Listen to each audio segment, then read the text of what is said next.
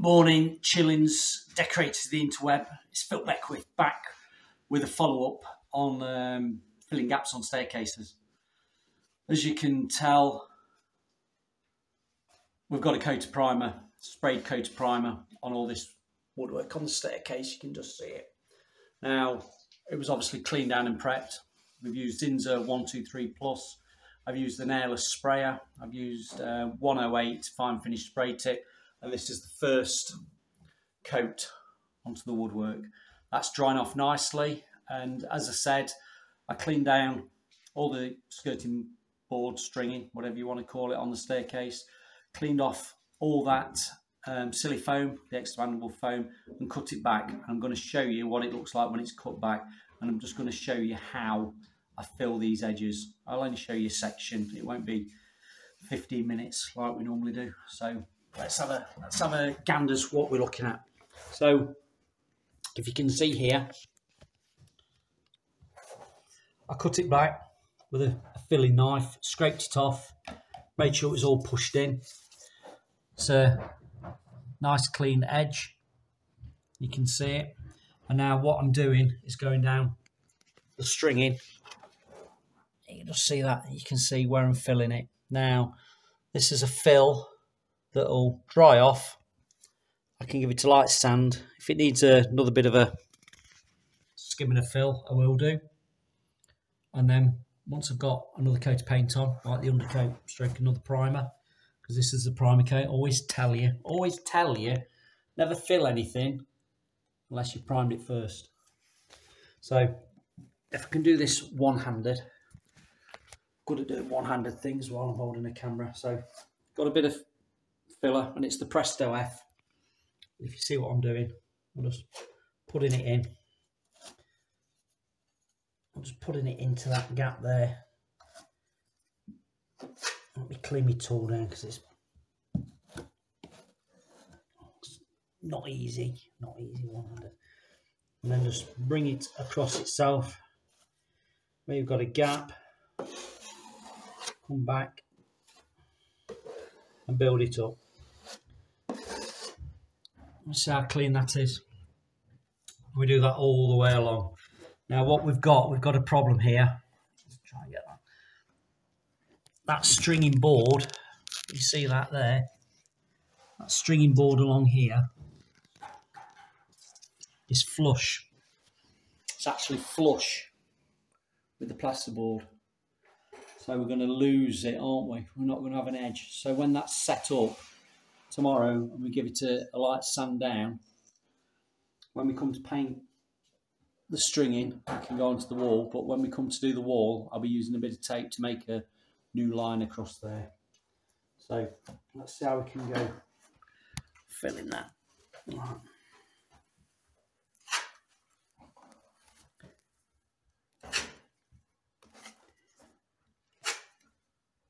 Pack enough in so it squeezes all the way back. Come across the face. That's not bad at all. A bit more there. And again, like I said to you in the previous video, if it needs another fill, give it another fill. Let it set up, give it a nib down and refill it. Don't try and fill it all in one if it doesn't want to go all in one.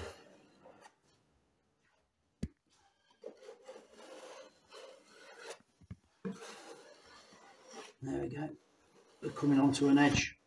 So there's an edge there and then it disappears into nothing.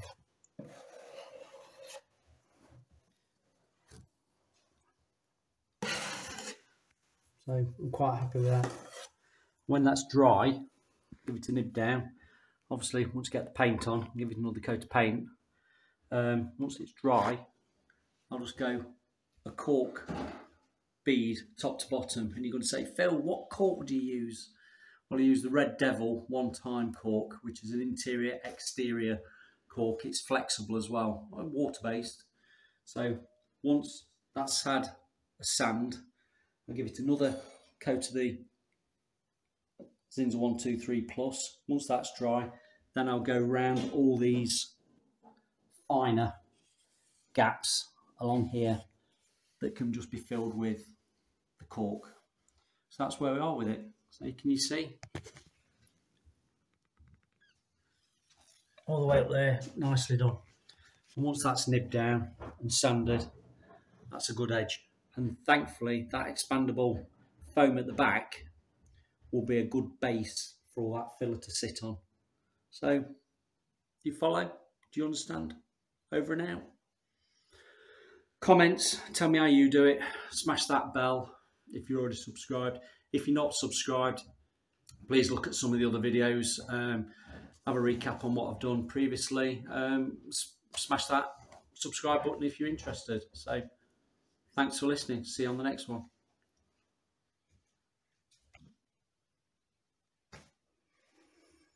Right back, so just doing a follow-up. Let's call it part 2. Can't call it part 2. You saw me earlier on, we were filling that bit of silly foam up with Presto F. Now, once that was dried, that was the day before, once that was dried, came back the next day, because don't forget, I Presto F'd it, then I gave it the second coat of primer, which was the 123 Plus from Zinza. So just to make sure, I've always said to you, make sure that you put your primer coats on before you start filling. So all that bare wood that we got on the staircase, it was 123 Plus primered, that had all dried off. Then I went back to do the filling up over that silly foam. So you saw me Presto F in it. That was great. Got it as neat as I possibly could. Once it had gone off enough, I gave a second coat of 123 Plus on all that woodwork. Now, once that was dry, and that was the day before, I've come back and we've gone over that area of filler just with a light sandpaper. You know, I like the Merca Gold Flex sandpapers. Oh, what is it, a 150 sanding pad that's probably well used. Went over that area and slight indentation, it had sunk a little bit. So I knew that had happened, and then we just counterfill it with a very fine surface filler. Now, when you say, Phil, what fine surface filler are you using? I don't like using the word go-to. I don't like the word go-to at all, but I do use Wix lightweight filler. I'm going to show you which one it is.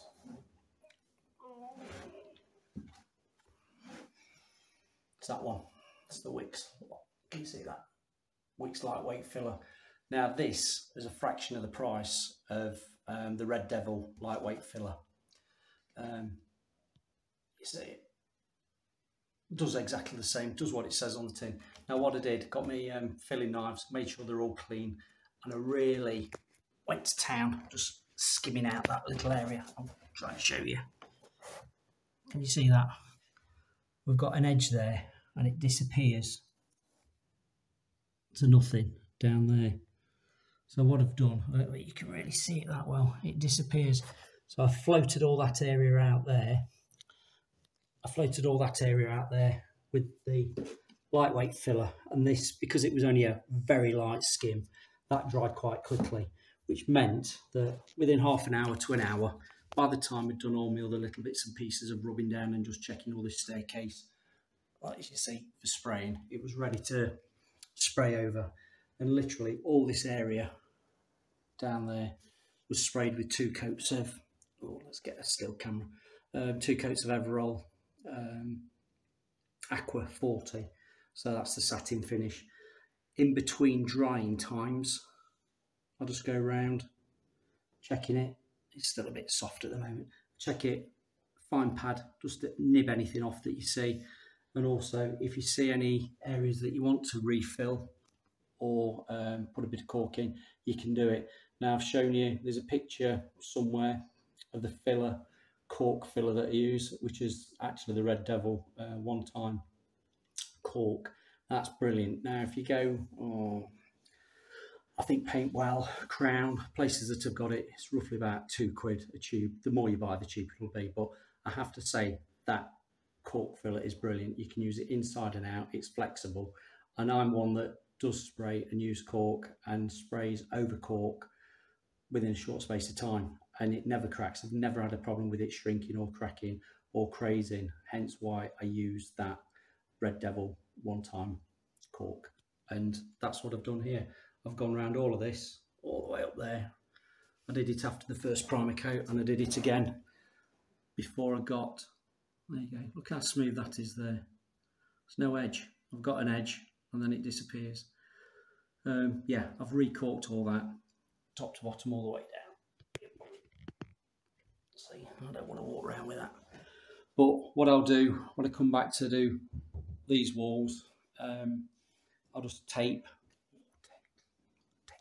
it up. I get some delicate tape, take that top edge all the way up there.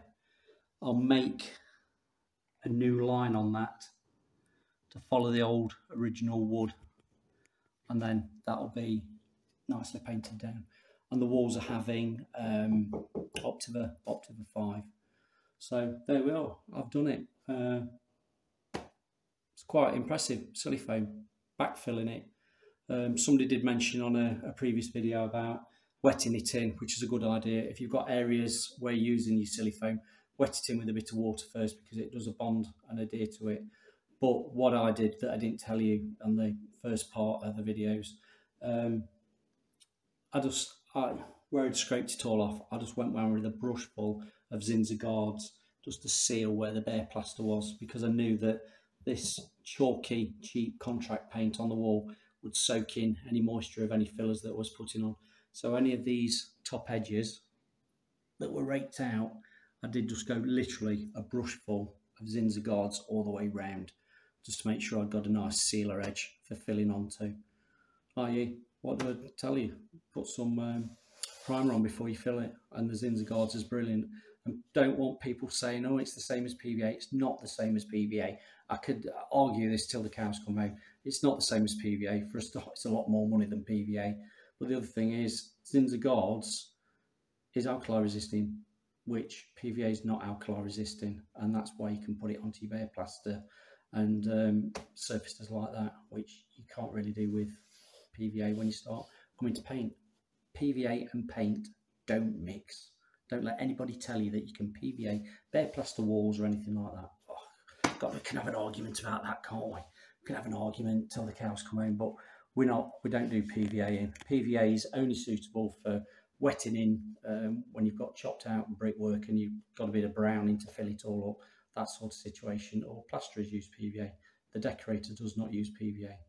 The decorator does not PVA bare plaster walls, anything like that, or even putting PVA into emulsions. Times many I see people saying about putting PVA into paint to make it better. Yeah, all right then. Go and get on your horse and get back to that rodeo. Cowboys. So there we are. We're done and dusted. So I've talked to you, done a follow-up, and I'll say thanks very much. Comments, press the bell, like, use all the usual. So see you on the next one.